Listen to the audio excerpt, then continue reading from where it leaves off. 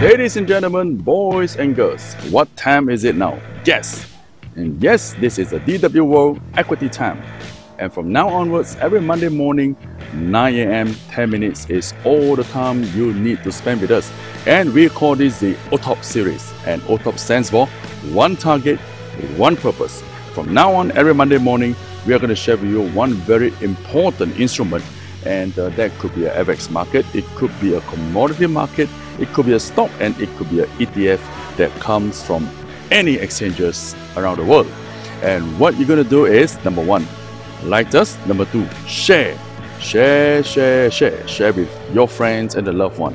And most importantly, subscribe to us. All right. And from there, every Monday, just log on to us, watch us, and catch us, and build your way to the happiness. OTOP is right here waiting for you. Stay tuned, and I will be right back. Welcome back to OTOP 43 for the week 31st May year 2021, and we are crossing into the month of June, which is coming to the mid-year. Alright, in this episode of OTOP 43 DW World Equity Time, we're going to show you again, well, one term, the instrument that you may like to look at it for this week. Alright, before we go on, let us do a revision quickly on what happened on Friday and what's the stock that we talked about, the counter we talked about last week, and what it is doing now. Alright, so on Friday we look at the Dow Jones closing, the market closed at 34,529 with a gains of 64 points. Okay, not too high.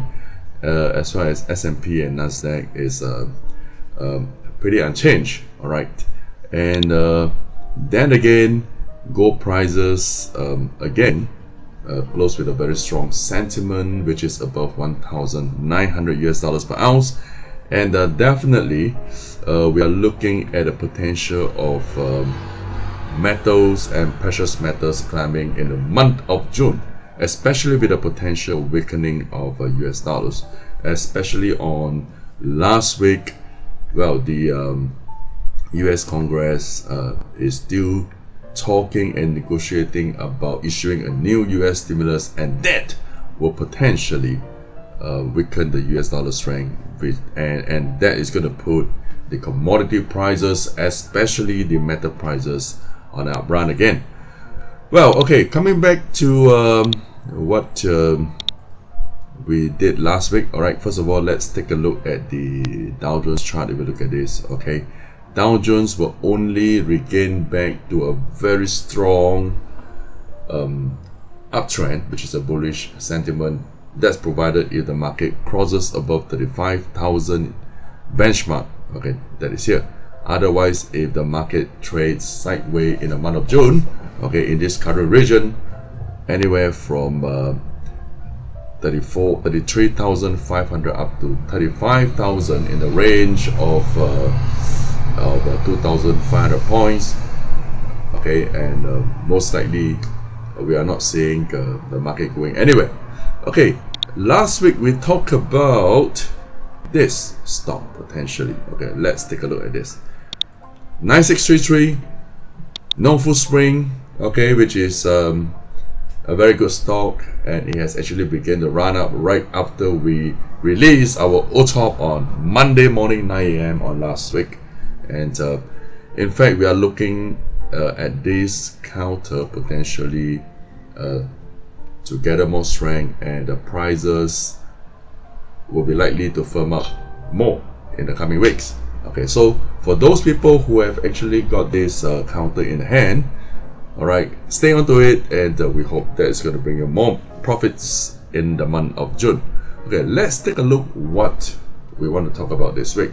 All right, I want to be honest, on Friday I have scanned through more than 100 counters ranging from 4 markets including FX, and well, to be very honest, I really could not find a potential or very strong sentiment instrument to share with you on this week, the OTOP 43. But then again, not to worry, well, out of all the uncertainties, we are still able to capture one instrument that we're going to share with you. Okay, let's take a look at the US dollar. Okay, US dollar here. If you look at the US dollar trend, potentially the market is going to turn up. Okay, in fact, it has bounced up above 90 and trading sideways in this region. All right, so in time to come, over about 1 or 2 months, we are still looking at US dollar index to be weakening. All right, so when dollar weakens, let's prepare to get involved with precious metals or commercial metals or commodity prices. Okay, so pursuant to this forecast that we have, I want you to take a look at this very potential instrument, okay, which is a mining ETF listed in NYSE, and the symbol is XME. All right, XME, and it stands for S&P Metals and Mining ETF. All right, as I looked earlier, all right, if dollar is going to weaken probably in 1 or 2 weeks time over the month of June, okay, we are actually looking at XME, which is a combination of all the mining industries to increase the profit, and this is going to be a good counter, all right, gradually over 1 or 2 weeks that you could be looking at. Okay, take a look at this. If we are looking at the month chart here, all right, well, it has been coming up for many months, okay, since April last year, and it has never gone back into a correction before. And the reason why is because all these this ETF comprises of all the companies, and these companies have been making profits from month to month. All right, it is not a commodity instrument that will go on a whipsaw with correction and new highs, but these are all the companies that have been accumulating their profits from month to month over last year. Okay, so we are still looking at XME ETF prices to continue moving up in months to come. All right, if you look at this XME here for the month chart, let's move back to the day chart. All right, on the short term, we are looking at strong resistance in the region of $47 per unit. All right, and of course downside, the stop loss point will be anywhere near to $44, but we are not looking at a very high probability for the market to move back down, okay, below 44. So stay tuned and continue to watch this XME counter, because the day, anytime in June, or perhaps it could be even this week, once we see gold prices breaking up, okay, especially above 1930, okay, 1930 US dollars per ounce in the gold prices, and most likely we are going to see copper prices moving up, and followed by the S&P Metals and Mining ETF, which is exactly this XME that we are talking about. Okay, so on the day chart, of course, the momentum has been moving up for a while, and let's take a look if we could find something on the 4-hour chart. All right, if we look at the 4-hour chart, yes, it does. Okay, just a couple of candlestick back on Friday or even Thursday, we have seen a crossing up of the EMA 420 that is coincidental with the momentum. All right, so well, our summary on this XME is it is pretty firm, and there's no reason to break below 44, but if it does, you got to remove all your long positions. Other than that, I think it's a good attempt to start picking up some XME, and it may not be immediate, but anytime in the 1st or 2nd week of June, we're going to see this XME moving higher and breaking up above 47 US dollars, and potentially where is the top? Well, I want to be honest with you, I don't know where is the top, because there are a lot of potential on the top side. This is a week chart, okay, week chart.